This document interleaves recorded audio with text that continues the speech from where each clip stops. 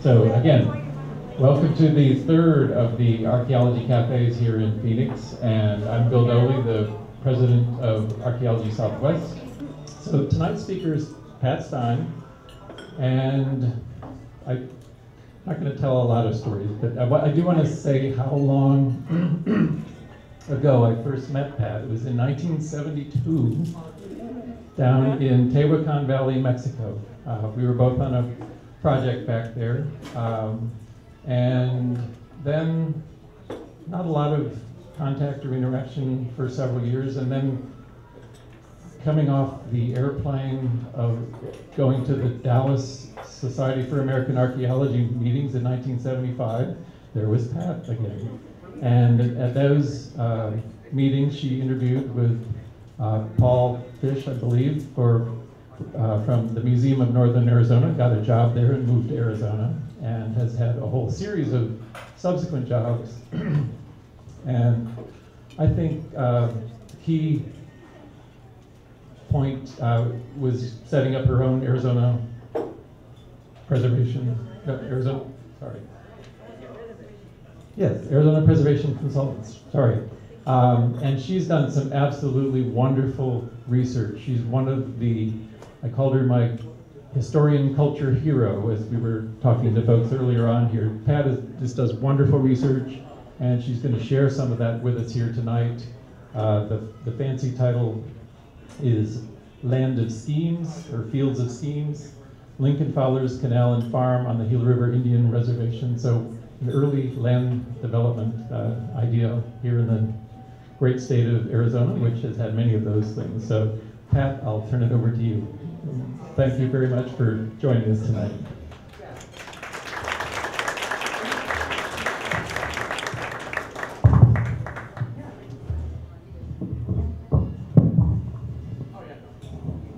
Sorry for the noise there. I don't give many public talks.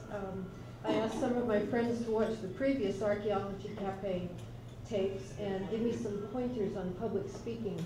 And they came up with things like, don't stand in front of the frog, or it looks like the frog is eating your head, or you've got some kind of Medusa thing going on. Wear big shoes so they can see you at the back. And don't hyperventilate, swallow air, and burp into the microphone. These are my friends, by the way. But the best tip I picked up was to have an outline. So please excuse me if I do refer to the outline from time to time to prevent this from being a complete train wreck. I'll also have to look at my watch from time to time because there's no clock in here, and I want to kind of keep on schedule and leave time at the end for some questions from you all. So tonight the subject of my talk is Lincoln Fowler in the Field of Schemes, the irrigation project that he had on the Gila River Indian Reservation. If you've driven through the Gila River Indian Reservation, you've probably seen large agricultural operations, and you might be surprised to learn that many of them are operated by people outside the reservation, by non-Indians.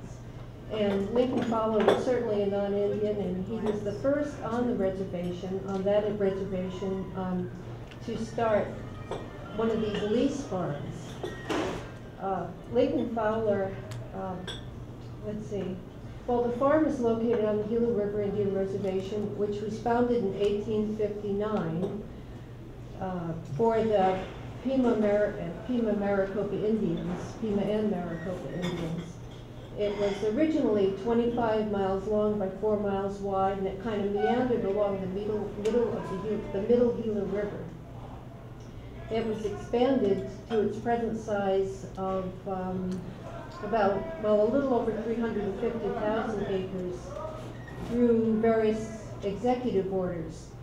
And the part of the reservation I'm talking about tonight was expanded through an executive order that was passed in 1883. The part of the reservation I'll be talking about is called the northern borderlands of the reservation. The Indians refer to it as Skukhavik, which refers to a black volcanic butte or mesa that's in the middle of it. And where this is if you were standing on South Mountain looking south, you would see at the base of the hill the Ahwatukee foothills. And then you would see Pecos Road. And Pecos Road forms a sharp demarcation between the developed off-Indian part of that area and the Indian Reservation, which is just to the south, where there's virtually no subdivisions, etc. And this is the area I'll be talking about. Archaeologists have done quite a few surveys down in that area of the northern borderlands, and they found that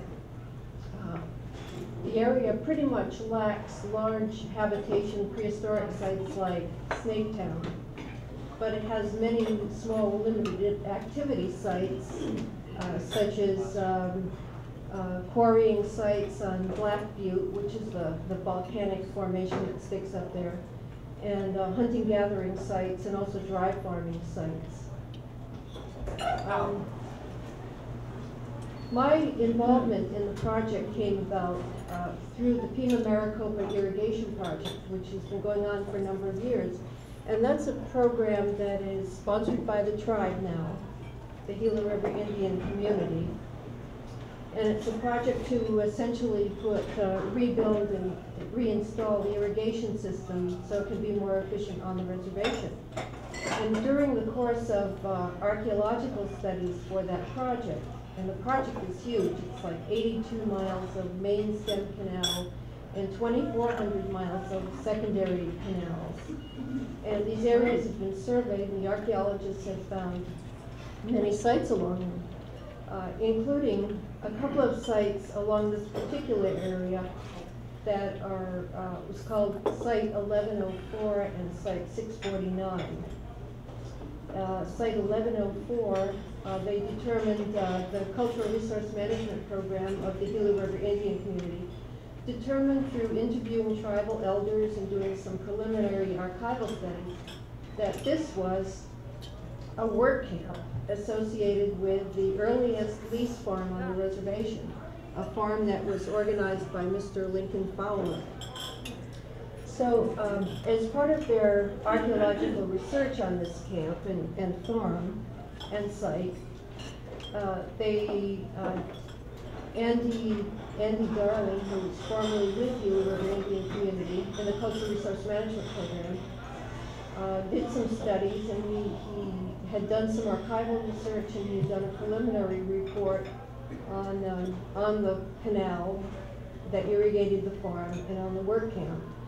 And Andy, being a very competent person, was moved up in his organization until he got to be the head of the Cultural Resource Management section. And it was essentially an administrative job, and he had very little time to do research and writing. So they asked me to come in and kind of do some more research and tidy up the report. And I submitted the report about the canal and the farm and a little bit about the site. I submitted that report back in January. So that's what I'm going to be talking about tonight. The entire report covered the whole history of that farm, from pretty much from 1917 up to, well, the present. But tonight I'll just be talking about how a lease farm run by outsiders got started on the reservation. Well, who was Lincoln Fowler? If you've done work in Arizona history, you may have come across his name and then found very little about him. He's kind of a mysterious figure in some ways, despite being very active around the turn of the 20th century. And there's 3 pictures of Mr. Fowler on the cover of your handout. Someone suggested that the third one, the one of him in his 60s, looks like the character that Monopoly is based on. And that, well, that might not have been far from the mark on what his character was like. He's described in his obituary as a person of very strong will and indomitable spirit, a stoic and determined character who got things done. His family background helps to describe or helps to explain his involvement in agriculture. He was born in 1861 to a family in San Bernardino, California, that was very prominent and prosperous in the sheep ranching business. His parents were Franklin M. Fowler and Rosaline Fowler. And in 1875-76, the Fowlers were suffering the effects of the drought in California, and they decided to drive their sheep van to Arizona, central Arizona around the Verde River Valley. So they began the trek, the father, Franklin, with 2 of his sons, Lincoln being one of them, and 7 sheep herders. And they arrived in Arizona with only 1,000 of their sheep left. So it must have been quite a trip to go from 5,000 down to 1,000. They settled initially along the Verde River Valley, the lower Verde River Valley. And Franklin had a kind of a hard time reestablishing himself, but that's exactly what he did. He got back into sheep ranching in a big way, helped to develop some canals in the Verde River Valley and also the Salt River Valley. Started a butchering business, diversified in several ways. Let's see, got into what else? Well, he reunited his family on 4 sections of land that were about 7 miles west of Phoenix, the Phoenix town site. Planted the first fruit trees, developed a massive farm, and by 1887, the Arizona Republican newspaper was calling him the largest agricultural operation in the territory. So he became quite prosperous. Now, shortly after he arrived in Arizona territory, Lincoln Fowler suffered a terrible accident that provides some insight into his character and what a stoic character he was. When Lincoln was still in his teens, and this was sometime between about 1876 and 1880, he and his brother were tending some of the family sheep on the lower Verde River Valley. And the official story was, there was a gunshot wound. From a gunshot wound, Lincoln lost his right hand. Well, his brother later published an account of what really happened. It turns out the boys had found a little pool of water that had a lot of fish in it, and they decided that they would go fishing with explosives. So, boys will be boys, and Lincoln was about to toss a fuse into the pond of water where the fish were when it exploded, and it took most of his hand. A doctor from Fort McDowell helped to patch him up. He was in the hospital for about 2 weeks with his injury and the amputation of the rest of his hand. And the story was that not a single time during that ordeal did he groan or complain or cry out. And this was taken as a great sign of a stoic character. And I think that sort of stoicism helped him through life and all his endeavors. Well, Lincoln next tried his hand at his remaining hand. Couldn't resist. He tried his hand at freighting. His father had also been in the freighting business, so he got into that, tried it, but it didn't work out very well. And he seemed to apprentice himself to his father, who was working more in agriculture. He had the big farm going on that was west of Phoenix.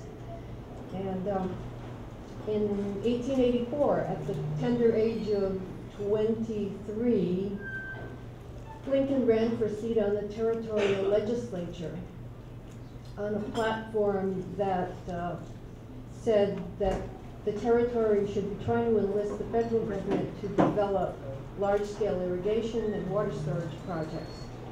And Lincoln was one of the first people in the territory to advocate federal involvement in irrigation projects. So he was a man ahead of his time. Well, he lost the election, but went on to serve on many boards of irrigation companies in the Salt River Valley and the Gila River Valley, down around Florence and Phoenix and Tempe.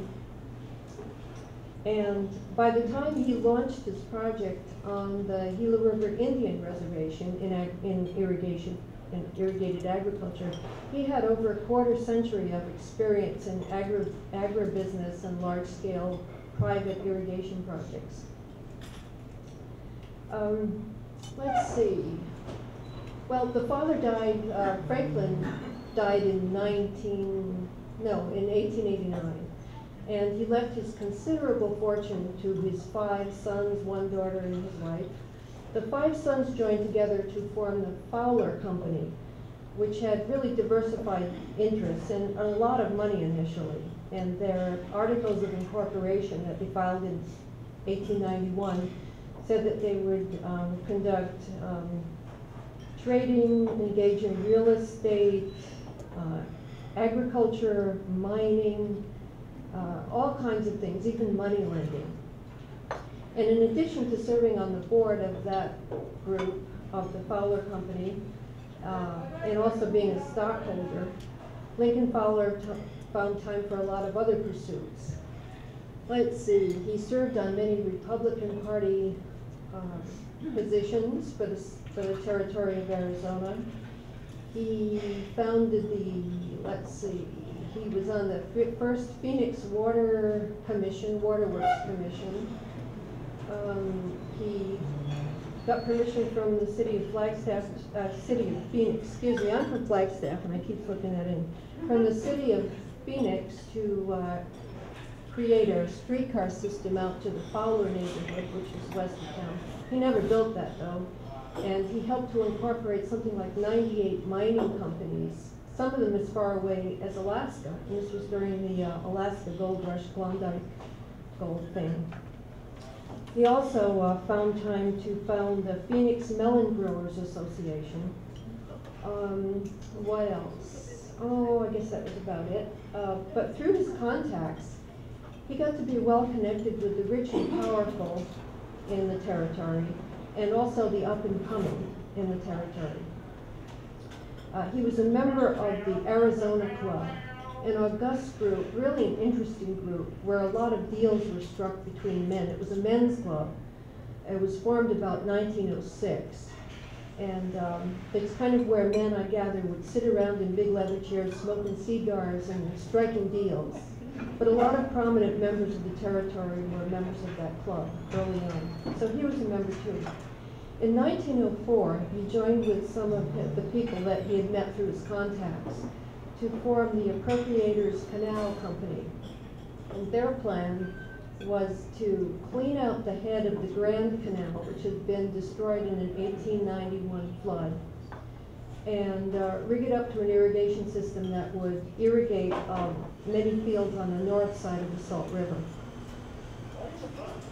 Well, they got that going, and just a year later, they were able to deliver the first water to the farmers along that canal system.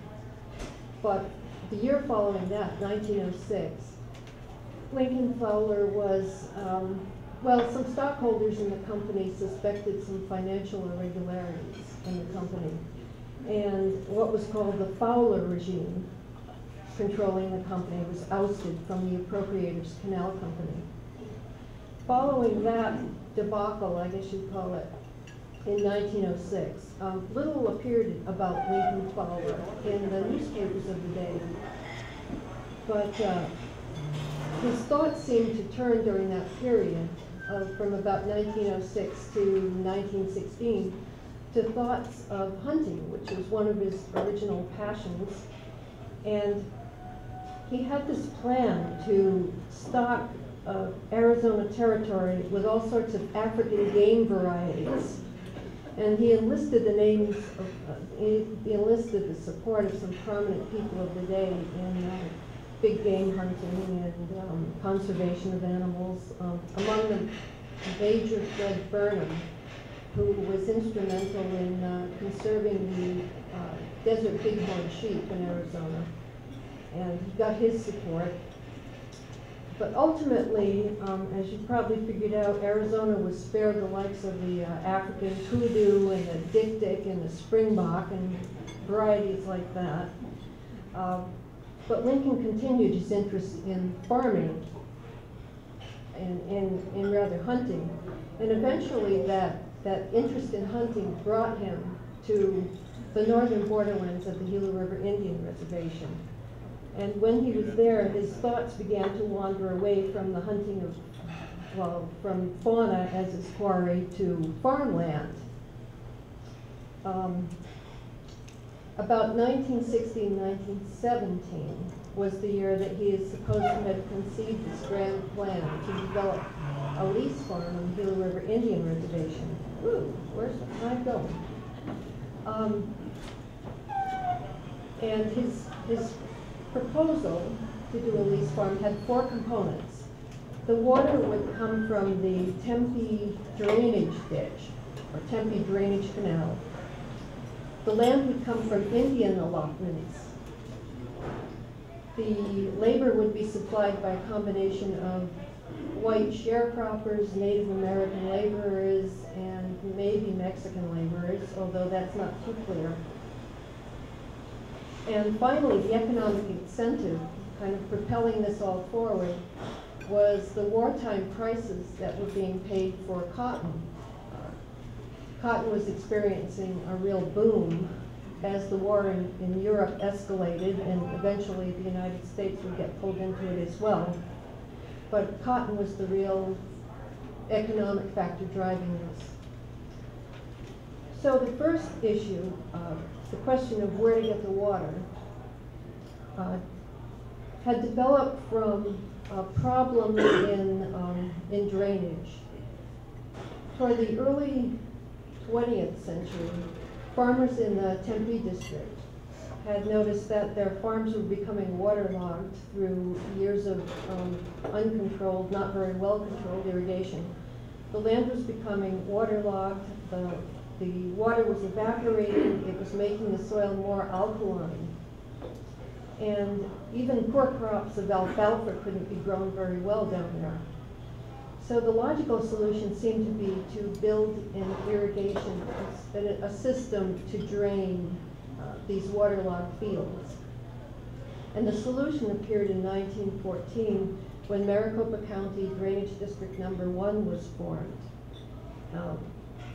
And 2 years later, the drainage district started to install a giant drainage system called the Tempe Drainage Canal that drained the water from these waterlogged lands. And it began at the Western Canal in Tempe.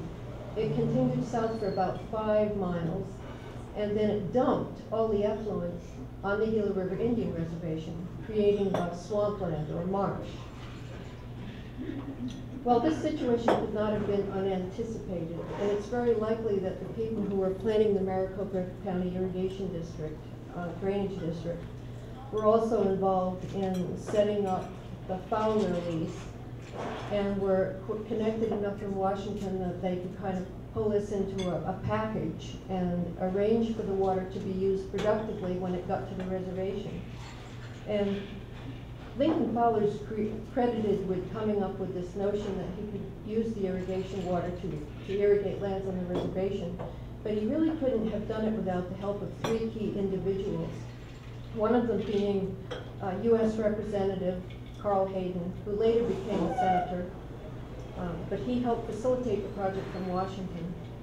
And then Cato Sells, who was at the time, the Commissioner of Indian Affairs in Washington. And third, Frank Thackeray, who was the head of the Pima agency of the Office of Indian Affairs at Sackatoon on the reservation when this project was first conceived. A really critical movement that happened was that Cato Sells, the Indian Commissioner, came out from Washington in September of 1917, and he filed for all the water rights that came through the Tempe drainage ditch. And he secured those water rights for the United States government for the use in irrigating Indian lands. And that proved critical.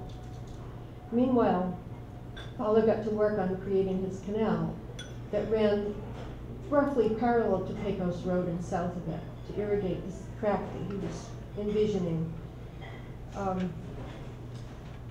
Let's see.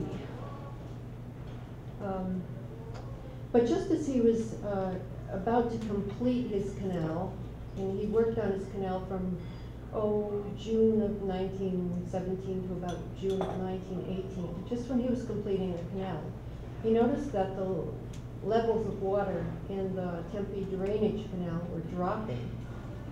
And they investigated and found out that two men named Henry Watson and Carol Spicer had diverted the water in the well, or the water in the ditch, above the reservation, and were using it to irrigate their own lands. So the federal government jumped right on this, and they prevented, they got a temporary halt, at least, through the diversion of these waters. And let's see. So that's the diversion of the water stopped, but it took a court case, a decision by the circuit court in Prescott to determine that these men were not entitled to the water. It was an interesting case because they had filed for water rights from the Tempe drainage ditch while they were still constructing. They were the contractors, by the way, who built this thing. They filed for water rights from the canal in let's see, I think it was February and April of 1917. But the critical piece of information was that they hadn't started to actually divert the water from the ditch until after the federal government had filed for the water rights on that. So ultimately the Prescott courts decided that they had to stop using all water from that ditch. And the men were ordered to repair the canal where they had breached it and to not take any further water from it. So that was the first ingredient, the water situation in Fowler's plan for the irrigated farm on the Gila River Indian Reservation. The second issue involved getting land for the project. And for this he used Indian allotted land.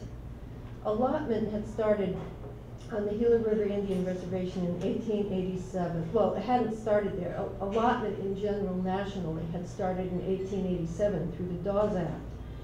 It didn't get started on the Gila River Indian Reservation for various reasons until 1914 and was conducted mainly between 1914 and 1920.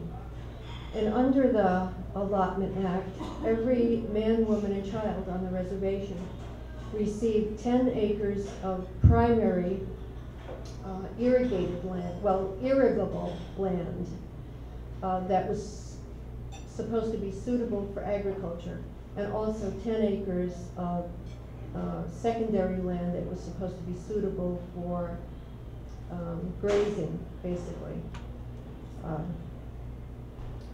And what Fowler would do was work in consort with agency officials at the PEMA agency to bundle 250 contiguous 10-acre units into a 25-acre, one single 25-acre farm. Now this was done, the consolidation process was called unitization, where they would take all these various single allotments and unitize them into a single farmable area. And when Commissioner Sells had come out to establish water rights for the reservation in 1917, he also ordered the allotting agent to cancel the allotments that had been made in the area of Fowler's farm because they'd been let out as secondary grazing allotments, and then to reissue all of these as primary irrigable farming allotments. So once that was done, the Commissioner of Indian Affairs, the Indian agent on the reservation, began to unitize these different allotments into this 2,500-acre farm. And he did that through various leases. He issued 250 leases, which stated the Indian's name is the allotter, no, it's the allottee, or the lessor, and then Lincoln Fowler's name is the lessee, and it would describe how many acres were involved, and it would provide a legal description of where the particular 10-acre allotment was situated. But interestingly enough, on this first round, there was no provision made for the Indian having any say, either signing off on anything. It was just kind of done for them in this paternal attitude at the time that the Office of Indian Affairs could just act on behalf of the Native Americans. Meanwhile, there was an extensive contract that was drawn up with Fowler, and he was expected to, under the contract with the Office of Indian Affairs, he was expected to pay $1.25 per acre per year to rent the land. He was expected to put in 2 irrigation wells, because it was hoped that eventually the water, more and more of the water would come from an irrigated source, would come from wells rather than from the Tempe drainage canal. He was expected to fence the exterior boundaries of this big farming unit. He was expected to post a bond, so if he couldn't complete his obligations, his bondsman would step in and complete those obligations for him. And most significantly, I think, he was expected to cultivate at least 85% of every one of these 10-acre tracts within his 2,500-acre farm. And at the end of his contract, which was scheduled to expire in 1926, he was expected to turn over an irrigation system and his whole farm to the Office of Indian Affairs, expected to turn over a good irrigation system in good working order. And this, I think, was critical. This was the big expectation of the times, that here was an outsider who would step in, develop an irrigation system, and then at the end of the contract, he would move on, and the allottees, the Native Americans, would come in and begin to farm the land. Well, the contract, Fowler's contract with the federal government just kind of stalled. Although it didn't stall him working on the land, but it stalled. And finally, he asked Henry Ashurst, Senator Henry Ashurst from Arizona, and also Carl Hayden and Cato Sells to step in and expedite the matter, and they finally did that in 1920. Part of the problem for the stall was that the Indian agents kept changing on the reservation, and paperwork got stalled, and one thing and another. But even though there was this big stall, it didn't deter Lincoln Fowler from moving ahead and doing what was expected of him. He put in a couple of irrigation wells and put in some pumps at them. He fenced the exterior boundaries. Let's see, he posted a bond. He did several things that he was supposed to do. He cultivated about 800 acres in 1918. He kept increasing the cultivation, and by 1920 he had about 2,250 acres under cultivation. He couldn't have succeeded in getting his canals in and cultivating all this land without the third ingredient of his formula for the farm, and that was the labor issue. On your handout, you'll see an ad that he placed in the paper to try to get sharecroppers to go into this venture with him. It's not clear how many sharecroppers he was actually able to get through his ad, but he did use Indian labor. We're pretty sure of that. It seems that he might not have used Mexican labor at the time, although that's not exactly known. But he did use Native American labor and provided them with an outside source of income. This was consistent with some of the Office of Indian Affairs policies at the time that were encouraging the development of outside sources of income for Native Americans to make them more dependent on a cash economy. Lincoln Fowler established a work camp pretty much in the center of his farm. And there's a picture of, on the last page of your handout, there's a couple of pictures of the work camp that were taken about 1930. And this provided laborers with a place to stay. It seemed like it was a pretty good, at least by the 1930s, it was a pretty good work camp as conditions went back in those days for field laborers. So the fourth ingredient of Lincoln Fowler's big plan for irrigated agriculture, was that he was going to make a killing by selling cotton during war times. And during World War I, there was an increased demand for long staple cotton that was used in, particularly in tires for vehicles of various kinds. And a lot of the extra long staple cotton varieties have been developed right there on the Gila River Indian Reservation at Sackatone at the experimental station. At the beginning of the war, I think there were only about, in Maricopa County, for example, there were only a few thousand acres that were being devoted to the growth of cotton, but by the end of the war, there were like about 182,000 acres being devoted just to cotton. And cotton took up about 3/4 of the irrigated land in Maricopa County. So great was the demand for cotton. Well, the war ended, and suddenly Lincoln Fowler's plans to become a daddy war boss just kind of evaporated with the end of the war. And he was around 1921, he found himself in a pretty crisis situation.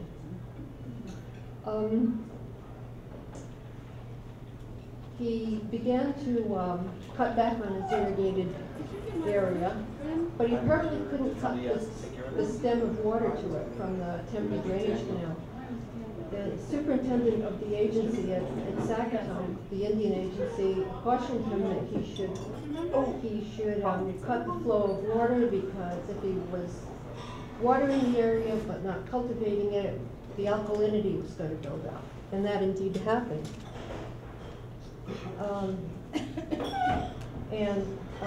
He was also finding, Lincoln Fowler was also finding that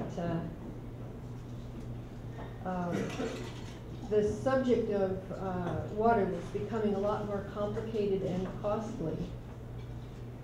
In 1923, the Leviathan, known as the Salt River Valley Water Users Association, acquired the Tempe Drainage Canal and began to manage it. And they used the Tempe Drainage Canal to dewater a much larger area than the old Maricopa County Drainage District had. It was like 14 square miles larger. And there was an unprecedented flow of effluent being put in the Tempe Drainage Canal. Now, the Salt River Valley Water Users Association tried to address this problem by extending the drainage canal across the reservation and dumping the excess effluent directly into the Gila River. And this was called the Gila Drain. It was built about 1923 and 24. But at other times, so on one hand they could have this very large effluent running through the drain, but at other times, if the Salt River Valley Association decided that the land was dewatered enough, they could just turn off, they could just stop dewatering if the land was dry enough. So the flow of water through the drainage that Lincoln Fowler was so dependent on became very erratic, and couldn't be really counted on, unless he paid a fee to the Salt River Valley Water Users Association that would guarantee that he got money.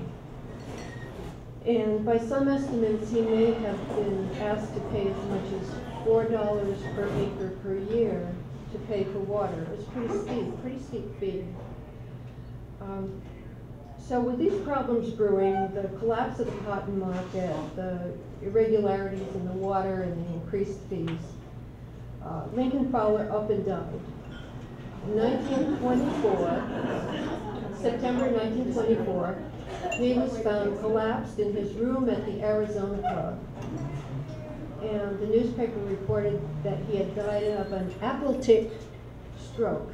And I think they meant an apoplectic stroke. But anyway, there he was.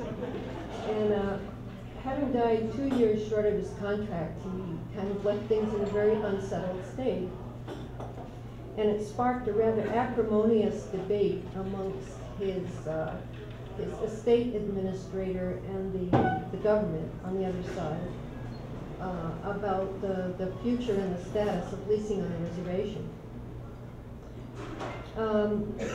The Office of Indian Affairs fired the first salvo by saying, well, you know, he died, and we were expecting income for a couple more years on this, $1.25 an acre for a couple more years. And the 2 wells that he put in never worked properly. And he never put up fencing among the individual Indian allotments, something he was supposed to do at the end of his contract. He didn't do all this stuff. And on the other hand, the estate administrator came back and said, well, you know, there's no money. When he started the project, he had about $75,000 to $100,000 of personal assets, but he used virtually all of them building this irrigation project.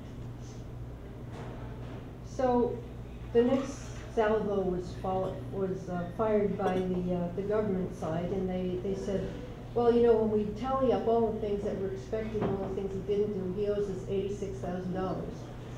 And Valley National Bank, no, the Valley Bank of Phoenix, it was called, came back and said, well, how about 5,000? So there was this tremendous gap between what was asked for and what was apparently available. And with the situation apparently deadlocked, Carl Hayden again was asked he was asked to get involved, and this time by the estate administrator. And in reviewing the information, he felt that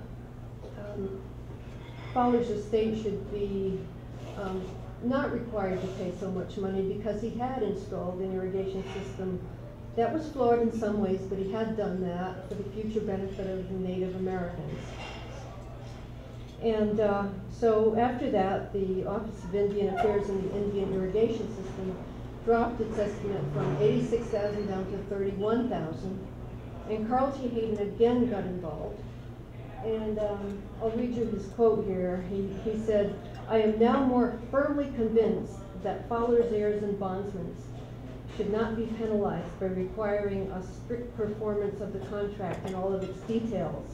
As I understand the situation, only a few of the allottees, those of the Native Americans, are either ready or willing to go upon their allotments and commence farming. If but few of them do, the entire tract of land will not be cultivated and will soon become an eyesore in the community. In my judgment, the best thing that could be done for the Indians would be to advertise the entire tract for lease to the highest responsible bidder who will pay a cash rent. So that's how the matter was settled. The bank offered, it came up with apparently $12,500. The Office of Indian Affairs accepted it, and the resolution of the matter marked the official end of the Fowler era.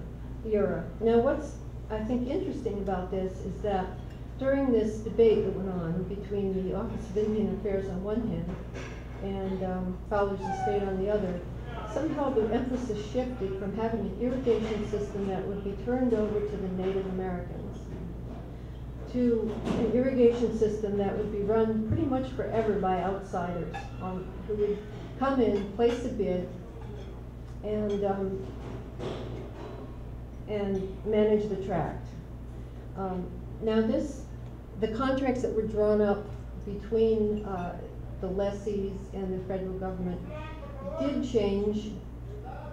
Later on, they were the proceeds from this $1.25 per acre fee, whatever it was at the time, went to the Indian allottees. It wasn't simply kept by the government. It was passed on to the Indian allottees.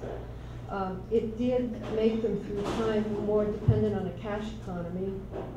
Both the passive fees that they were getting, the passive income, if you call it, that they were getting from rental of lands, and also people who would work doing labor on the farm.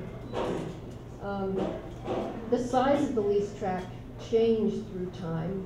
It's currently up to about 2,750 acres.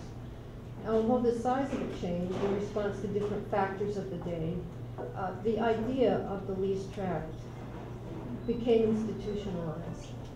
And by the end of the historic period, there were something like 10 other leases in the northern borderlands of the Gila River Indian Reservation, all of them over 500 acres each.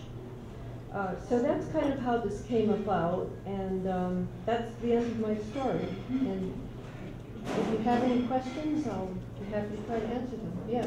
Where's we're in the desert, but I'm trying to figure out where the water came from. It's in this empty ditch. Mhm. Is there a dam somewhere or a river? Well, let's see. Yeah. Oh, the question was, where did the water come from for the Tempe drainage ditch? And it was, well, the Tempe drain, the farmers who, the white farmers who were affected by the waterlogged lands were located south of Tempe but north of the reservation. And the drainage ditch was draining those lands. Well, by that date, there were several canals out there that were being subsumed under they were gradually coming under the Salt River Valley Water Users Association once the Roosevelt Dam was completed in 1911. So there was some unregulated surplus water out there for a while. Yes. Do I see a question from Tom Sheridan? Was Fowler related at all to Benjamin Fowler? Huh. Head of the Salt River Valley Water Users Association? An excellent question. The question was Lincoln Fowler related to Benjamin Fowler, who was one of the leading people in the Salt River Valley Water Users Association? And he's also, Benjamin Fowler is also considered by some to be the father of the the Federal Reclamation Act. And the answer, well, there's sort of two questions in there. Was he closely related? And to that, I can confidently say, no, he wasn't closely related. I tracked the family tree back a couple of generations on Lincoln Fowler, and I found no close relationship there.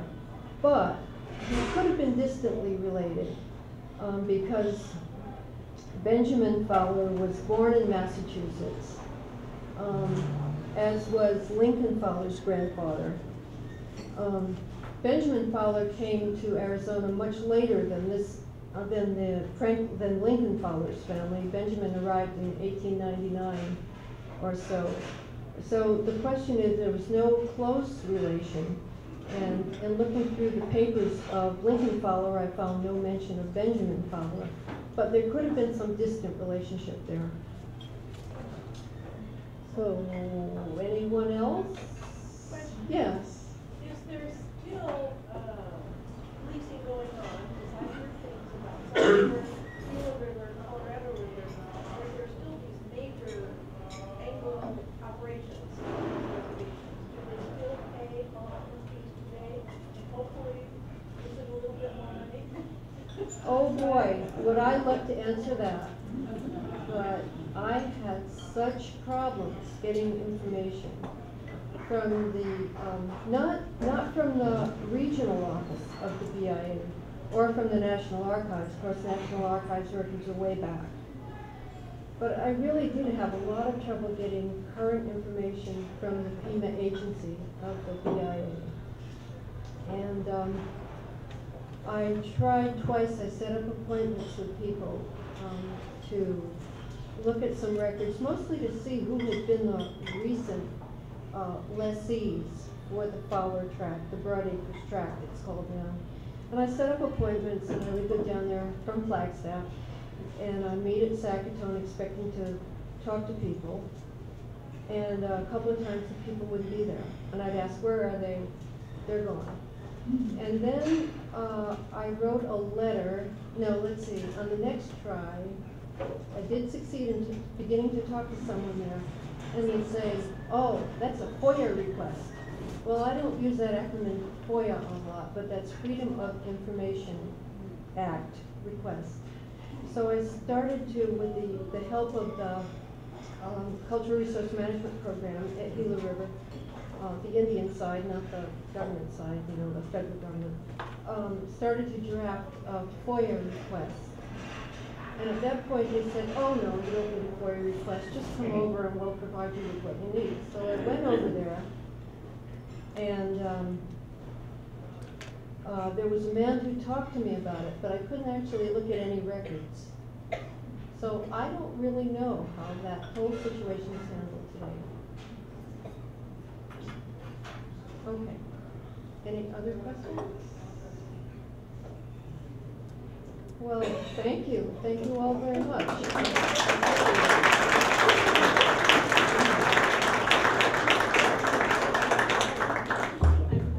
Thank all of you, and remember you have a little evaluation form on your table, and we will be back probably in the third Tuesday in February. So same place, no karaoke, continuing this process, and again, you can still do make sure that you connect with your waiter. We do want to get everyone to pay their bills and enjoy chatting with the people who are sitting next to you. So, thanks again.